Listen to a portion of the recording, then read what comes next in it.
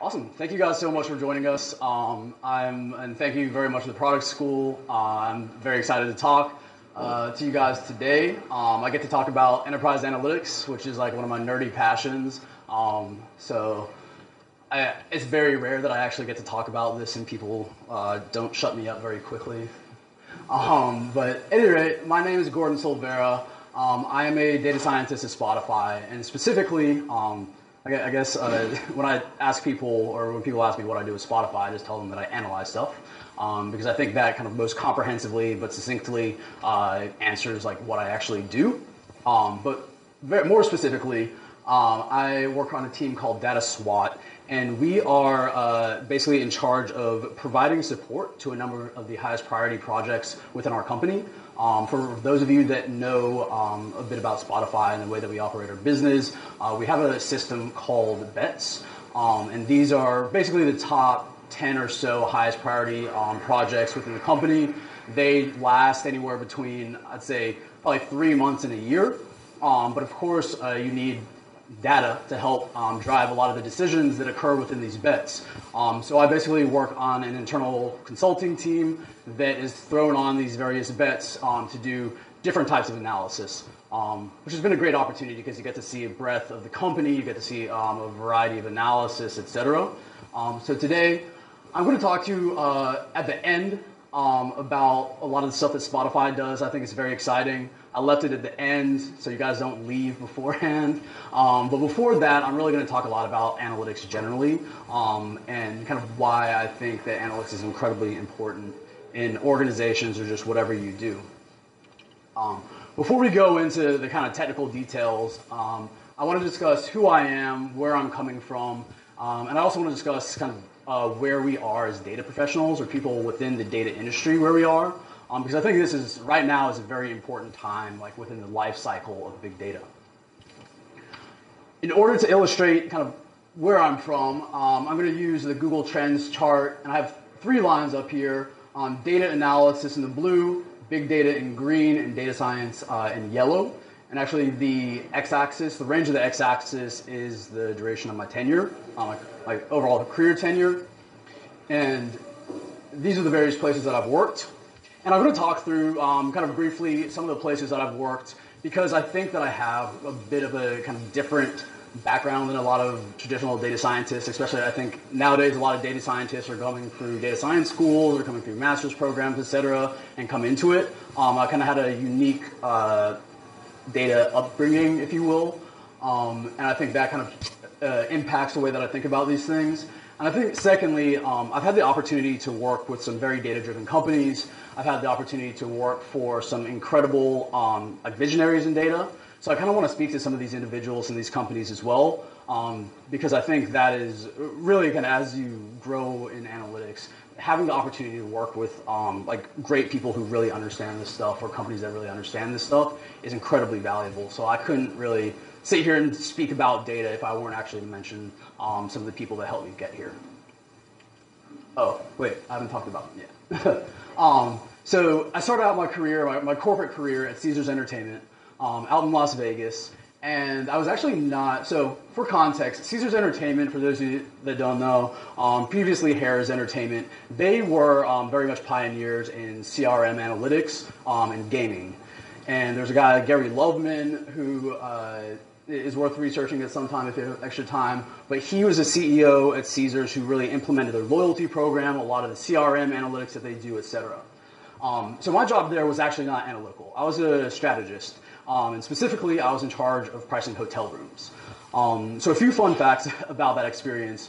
One, 2 properties that I managed were actually one of the top 20 largest hotels in the world. Another fun fact is that one of my properties, the first property that I managed, Imperial Palace, was ranked one of the top 10 ugliest hotels in the world. So basically, I started out my career selling $19 midweek rooms at a hotel with like super dingy carpets, and like it was at first a little bit disappointing. But what this experience taught me is I was able to make a lot of decisions every single day. Like I was deciding prices. Every time you decide a price, you're making a decision. And we worked with an incredible analytics team, business intelligence team. So moreover, I learned how to use data to inform my business decisions. And the fact that I was pretty green at this point in my career, and I didn't have a lot of revenue management experience, which is basically the practice of optimizing hotel room rates, etc. So because of that, I was highly reliant on our data team. Yeah, you guys can come on in. And also, like, feel free to find a place to sit if you guys want. So yeah, I was managing these rooms. Especially at first, I was very reliant on using the data, but as I started to better understand the data, I started to better understand my properties and how I could price rooms. And then after some initial successes at Imperial Palace, I moved on to pricing rooms at Planet Hollywood and, sorry, guys. Oh, it's back up. Awesome. Okay. I'll flick it every now and then. Yeah, I started working at Planet Hollywood, and just my enthusiasm for understanding data and how I can improve my decisions just grew and grew and grew. In fact, it got to the point where our business intelligence manager said, Gordon, if you're going to continue asking all these questions about data and like ask us for requests, you're going to have to figure out how to do it yourself, which is a very important part of my career. So I said, all right, teach me how to do it, or like show me what I need to know. And that's actually when I started getting into SQL, started dabbling in VBA. I started learning how to pull information very seamlessly and be able to automate a lot of the aspects of my job. And I actually ended up finding that that was more interesting than the hotel industry or pricing hotels or Las Vegas or gaming itself. But I didn't have the necessary skill set to really make this my career at this point. So I started working at this company, dunnhumby. They, little known company, I think, in the US, but they were, in my opinion, pioneers in CRM analytics in retail. And specifically, they actually partnered, one of their, their first very large client was Tesco grocery stores out in UK. And this was actually started by a couple from London, Edwina Dunn and Clive Humby, hence the name. And they not only helped Tesco launch their loyalty program, their loyalty program. They also helped launch a very comprehensive analytical infrastructure underneath that. And this analytical infrastructure helped guide a lot of their one-to-one marketing, a lot of their merchandising optimization, their pricing optimization. It really covered a large landscape in the way that Tesco operated their business.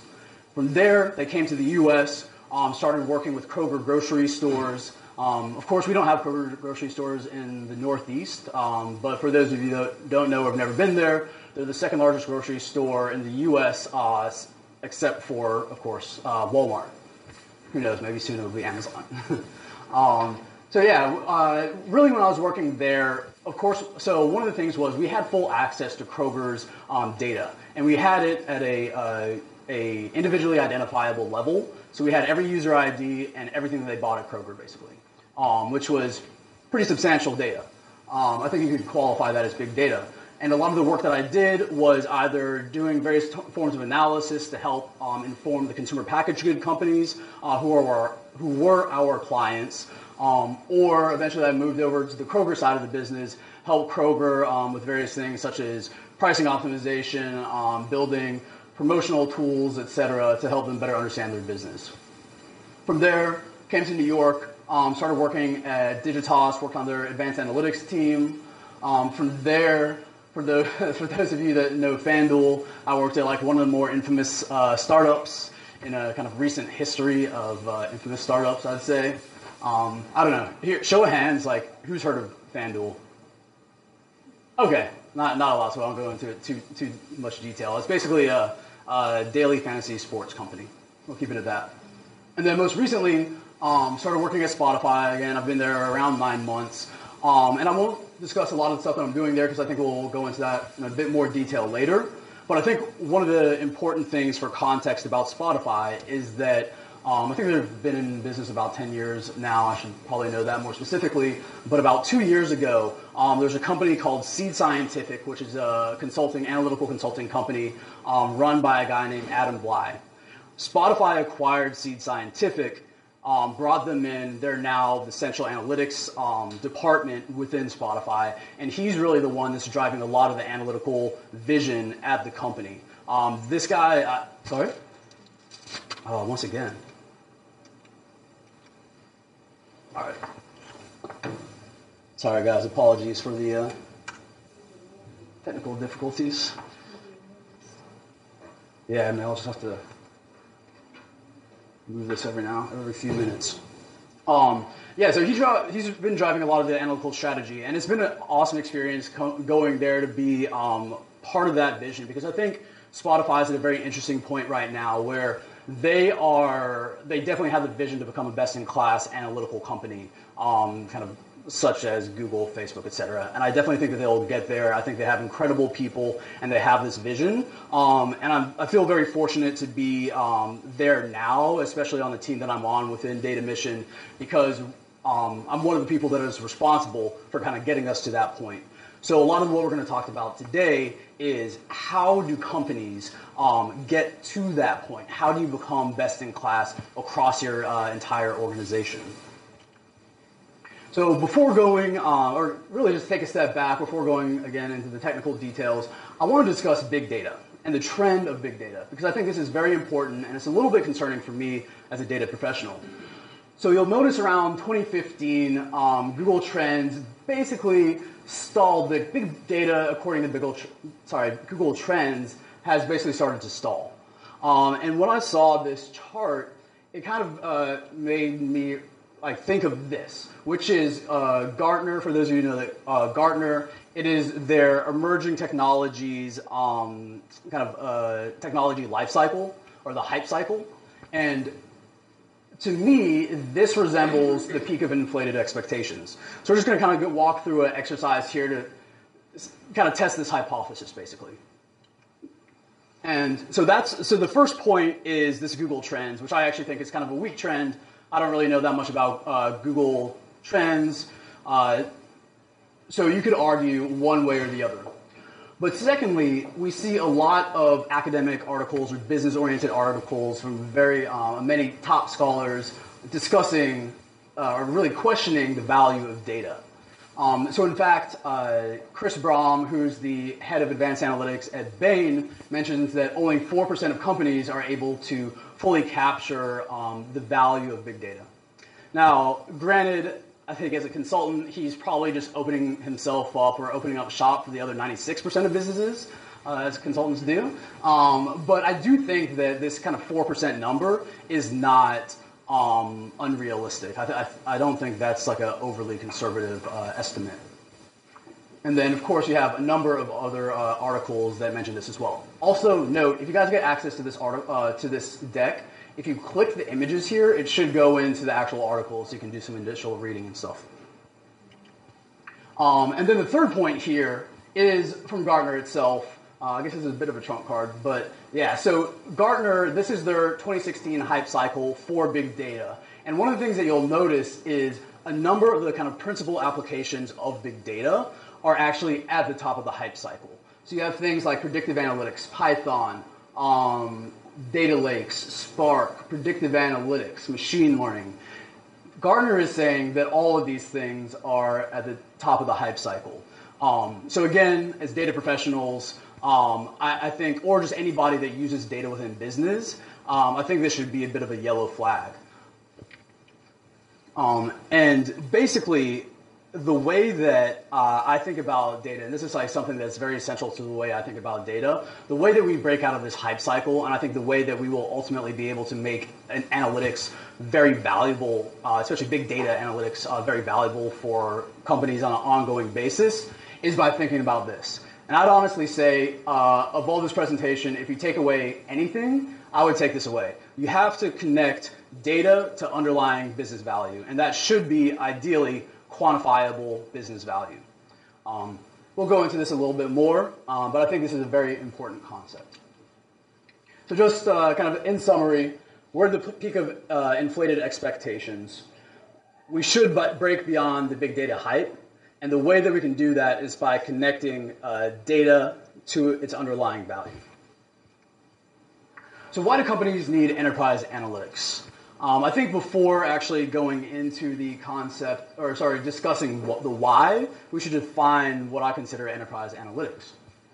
So when I think about enterprise analytics, I consider it basically when an analytical organization in a business is considered as important as any other major function within that company. So be it marketing, finance, operations, etc. And the way that we consider it kind of important is through the financing or the investment that you get, the types of people that you're bringing in, the prioritization of the hiring, and also executive level support. I think these are very important.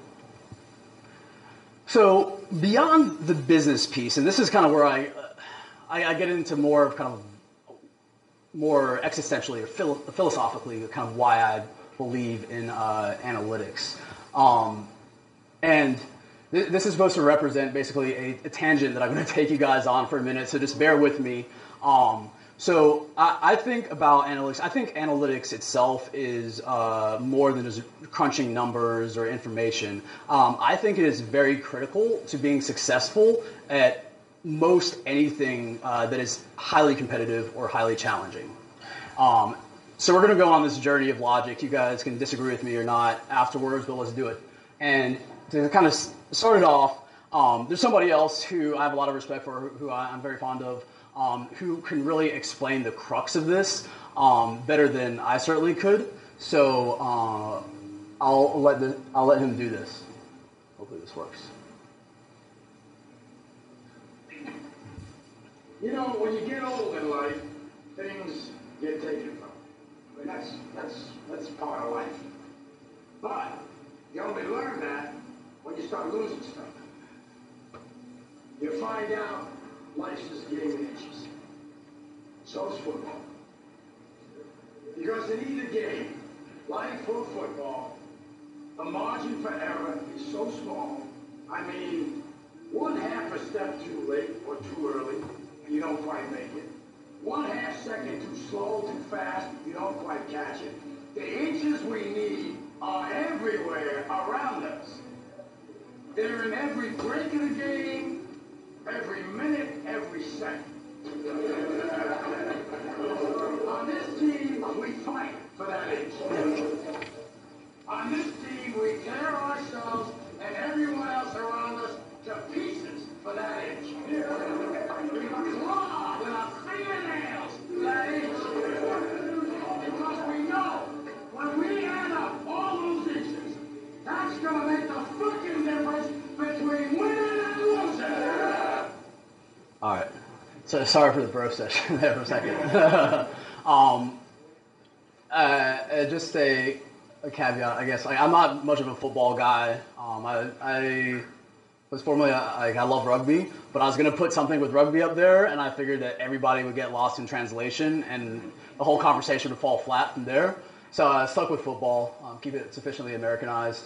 But yeah, so football is a game of inches, life's a game of inches, and I really believe that business is a game of inches. And again, like coming from competitive sports, doing business for a while now, I definitely think of business and sports and really just anything that you do competitively as quite synonymous, or not synonymous, but quite similar in many ways. And specifically in business, if you want to be successful in business, apologies for being too preachy here, but yeah, let's just go with it. I think to be really successful in business, you have to win in the margin. So this is really the concept that Al Pacino, or his character, is talking about here, winning at the inches. You have to really do the small things and execute the small things well. So we're going to kind of discuss this concept of winning at the margin for a moment. So when I think of winning at the margin, like what does that actually mean? This is kind of how I'm defining it. So consistently executing the profit-generating processes of the business better than all competitors. Of course, you can apply this to sports. You can apply this to pretty much anything. And it's not only me that thinks this. Probably not too many would be interested if I'm not the only one that thinks this or embodies this. These are business people that I kind of follow, I guess. But they really embody this ideal as well. So Jeff Bezos, I think it's pretty inarguable that Amazon, well, Jeff Bezos individually is a highly competitive individual. The culture there is very competitive, and they are really obsessed about optimizing market share and cash flow. And yeah, we'll go into that. Secondly, she shows this also kind of, if you think about increasing your revenue as an offensive, he thinks about this defensively as well through the principle of frugality. So for those of you that know, at Amazon, frugality is one of their principles, and they really live it. If you have any friends that have go traveling with them, it's evidently not super fun to travel with Amazon when you're working for Amazon.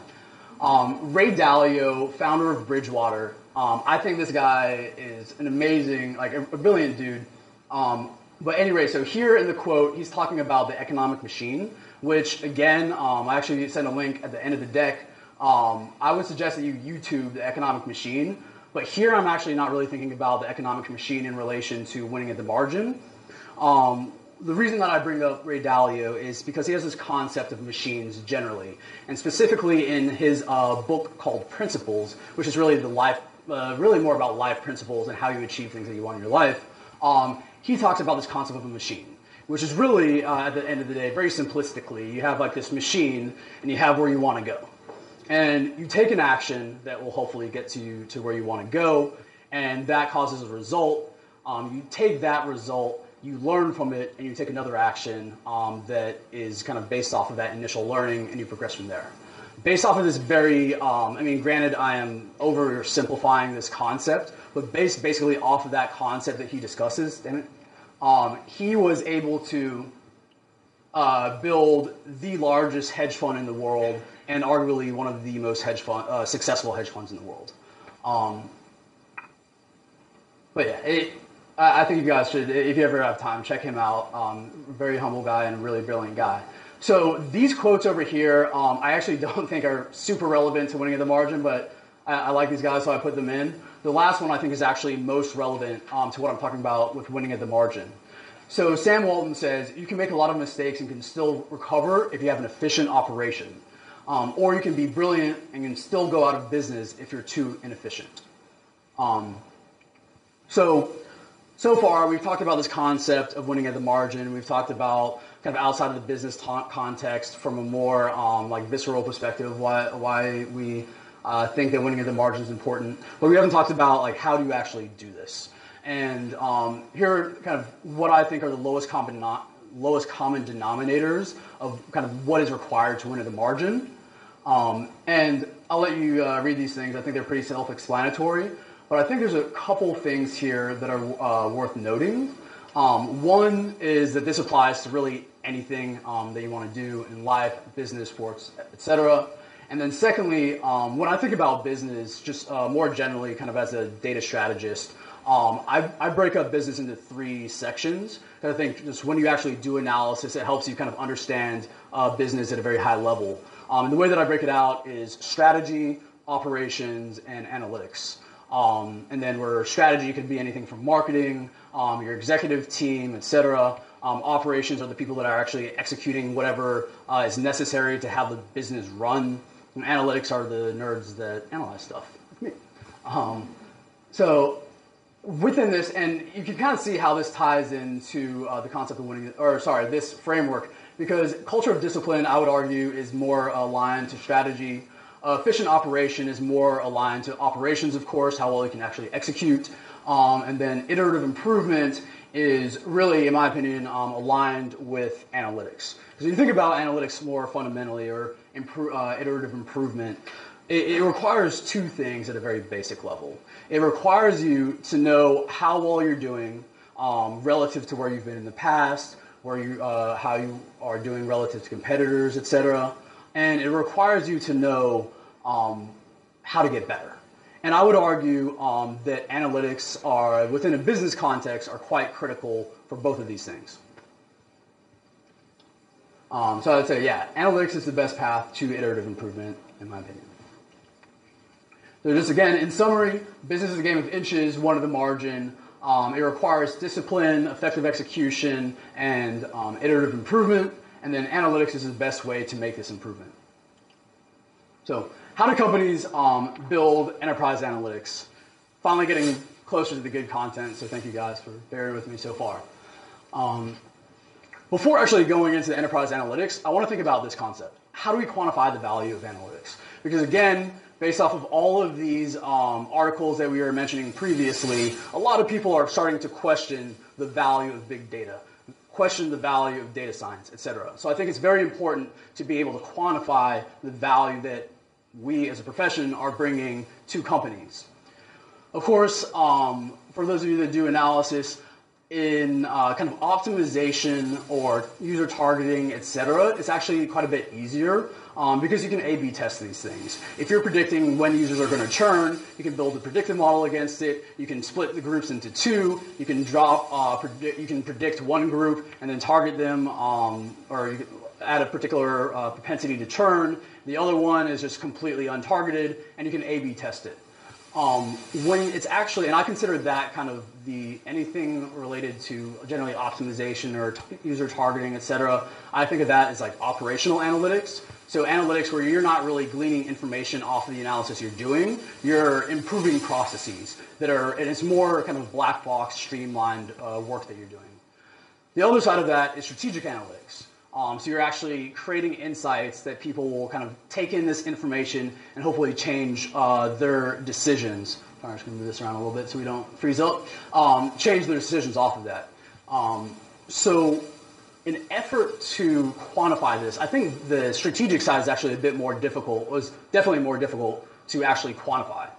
But let's say that just for the sake of this practice, we want to actually quantify what an insight is. I think that this is a very simple definition that you can use. So an insight is an information point that guides a strategic decision.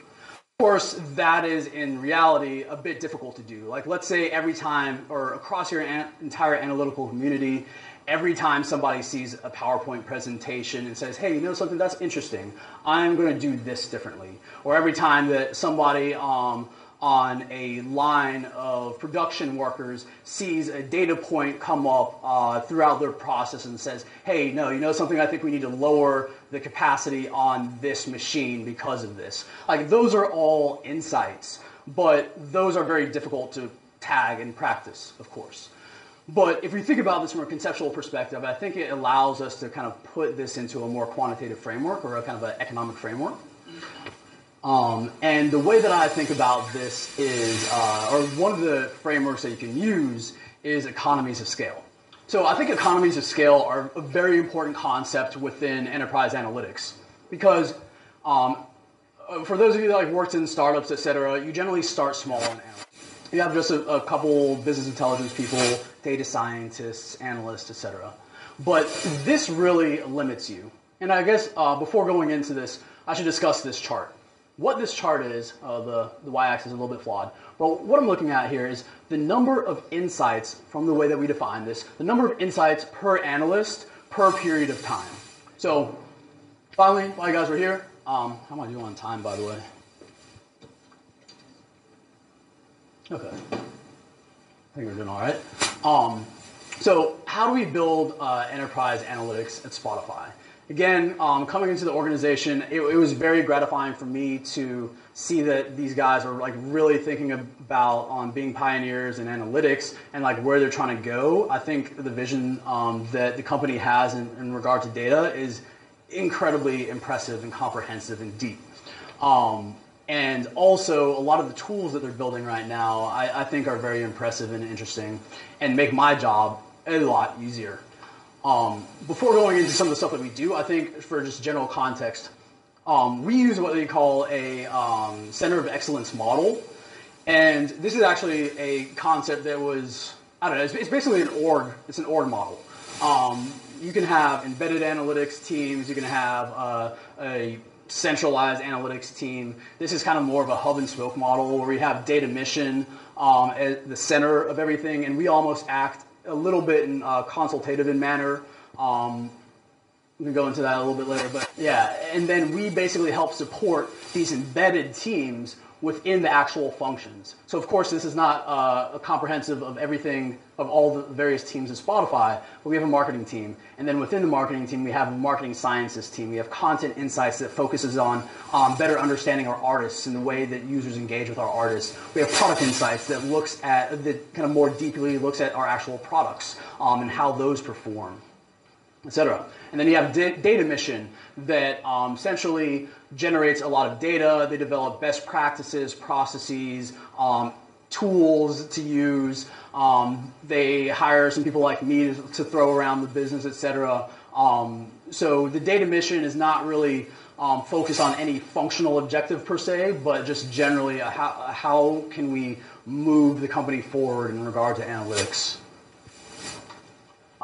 So these are keys to excellence. I don't think that's like the best title, but I think this slide and then this next slide, we'll kind of discuss these briefly. I think these are the next two most important slides in this deck, even though they don't have a lot of context. With these two slides, like this is a frameworks that I like to use and call it like PIPS, and then this is Analytics Maturity Pyramid. I think these two can give you a very good conceptual understanding of how to approach analytics in an organization. For those of you that know Tim Ferriss, author of 4 Hour Workweek, I was watching a TED Talk that he had recently, and he was discussing how he became a world-class tango dancer in a matter of months. And he went around, met with a bunch of tango dancers, and asked them, like, how are you so good at what you do? And they told them a bunch of information. He processed all this information. And one of the high-level things that he found is that there's two categories of knowledge that they were transferring to him. One was explicit, one was implicit. So the explicit was like kind of the traditional how do you tango, like what are the particular steps, what are the kind of the X's and O's, or just like kind of what I call commoditized information about how to tango dance. The other side is implicit.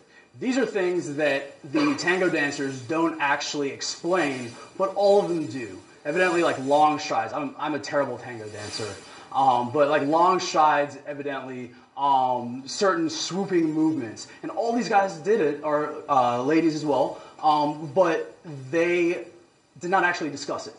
And I think I've been talking a lot, so maybe we'll do like one question. I don't know. Does anyone have any questions? All right. If not, think about them a little bit. Continue listening, but also think about it in the back of your mind. Okay. So this is, I think, probably the most interesting part of this presentation, the stuff that we actually do. And again, what we're doing here is taking these two frameworks, kind of blending them together, and then taking a bunch of stuff that Spotify does and like sticking them on that shelf, basically, if you can visualize that. So one of the things here, to the lower right-hand side, this is a screenshot of BigQuery.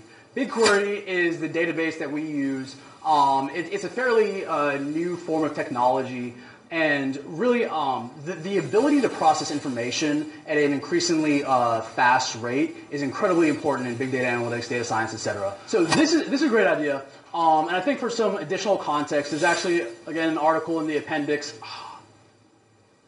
Let's see if we... Yes, it's alive. Okay. There's an article in the appendix about this from Harvard Business Review. It's called Does Your Data Have a Strategy?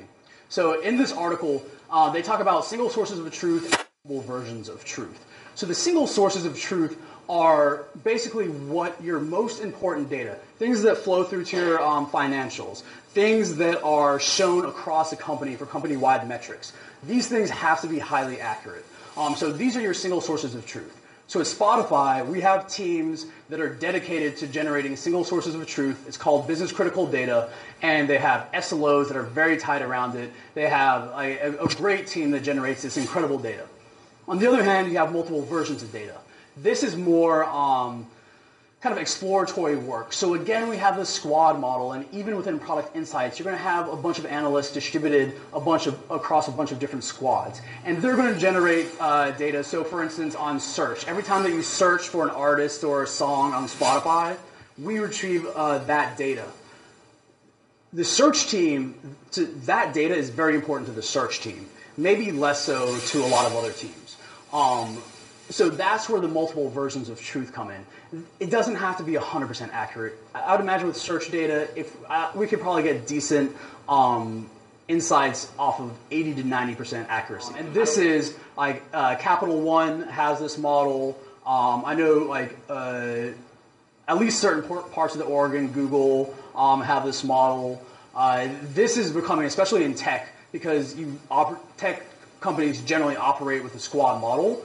Because of that, this multiple version of truth is super important. Is that where the innovation is happening? Is that the sandbox where the analysts are like discovering utility of that data? So I wouldn't say it was a sandbox per se. I would say that it's the phase after that. Sandbox probably should not be, that data probably should not be explored out of the team that's actually building it, because it's still very much in the preliminary experimental phase. So there might be kind of more substantial, like anything, let's say below an 80% accuracy level is a bit concerning, but you're still working with this data. I think once you get past that sandbox phase, when you can actually productionize it, like a data scientist has time to productionize it, QA it, ensure that it's accurate, then you can kind of move it into that MBOT model. And more specifically, how we do this in Spotify, a lot of times you'll see, like within BigQuery, you'll have a folder or data set that has like _dev. You know, unless you're on that team that's doing some of that dev work or the development work, don't touch it, because you don't know how reliable it is.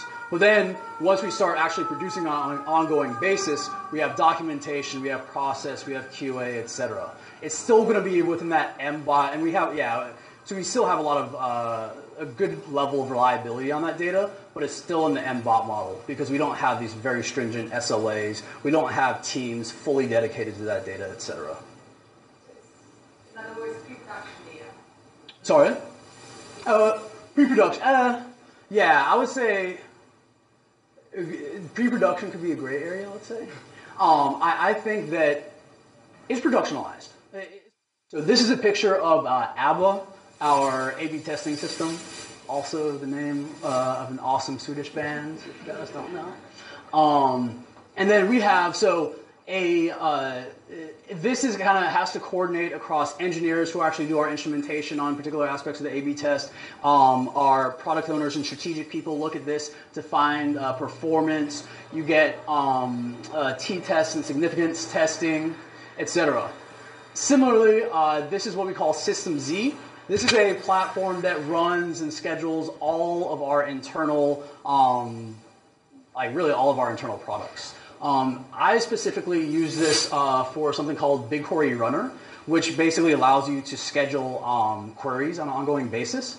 Surprisingly, any engineers in here that want to kind of, I think this is a really good idea, just have a very simple scheduling system that connects into GitHub. If you could do that, you would make so many people's lives easier. Because I was working with another company that is trying to set this kind of infrastructure up, and nothing really exists. AWS is building out something, but yeah. At any rate, we have this very robust infrastructure that allows us to schedule any number of queries. It applies dependencies, so if you have to run one query and then pull data off of that query and run another one afterwards, it can do all that. So again, this is all about, and again, like I should mention, the people that are building this are like beast engineers, back-end engineers, etc. There's no way that I could do this, but it makes my job so much easier. I can be much more effective at what I do. So that's kind of going back to that economies of scale. Things like this are really where it plays out. People and stuff. I guess one thing I should mention is this is kind of interesting and distinct from some of the places that I've worked previously. Spotify, I noticed this. They're very specific about certain aspects of their hiring, and one of the things that they really look for are T-shaped skill sets. So this is somebody that has a lot of depth in one thing, but also has a lot of broad knowledge in a variety of other things. It's funny, I was actually talking to this guy who was a product owner for this one aspect of the business, and I was talking to this guy, really sharp dude, but we were having these conversations, and then he came in one day and he's like, oh, we need to look at this piece of information. It's like, let me just pull up my terminal. It pulls up his command line terminal, starts like querying this massive set of data using greps and stuff and command line interfaces, and I was like, holy shit, like how does a product owner actually know how to do all this stuff? So I was talking to one of my other friends, I was like, dude, this guy, this product owner is like a beast. He was using command line interfaces and stuff, he's crushing it. He's like, oh no, he used to be an engineer for 6 years and he came over to the business side. It's like, oh, this is a really good business person for an engineer, you know? But you have these people with like very wide skills, but also very deep skills. My favorite internal tool at Spotify, it's called Lexicon. It has every single analysis that data scientists have done. And it has a ton of metadata that you can index and search, etc. It's incredibly useful because every time that I go into analysis, and again, I'm in a kind of rare case where I don't have a lot of context generally on the projects that I'm going into because they basically just like throw me around the business on different stuff and say, figure it out. This is invaluable to me. Same thing, exploring data. We have 60,000 data sets, and we have, like here you'll see artists, all the primary data sets related to artists, album, etc. So it just makes it like 10, 100 times faster for me to find the data that I actually need to use. Yeah, it's awesome, and it looks pretty. Awesome, yeah. So that is it.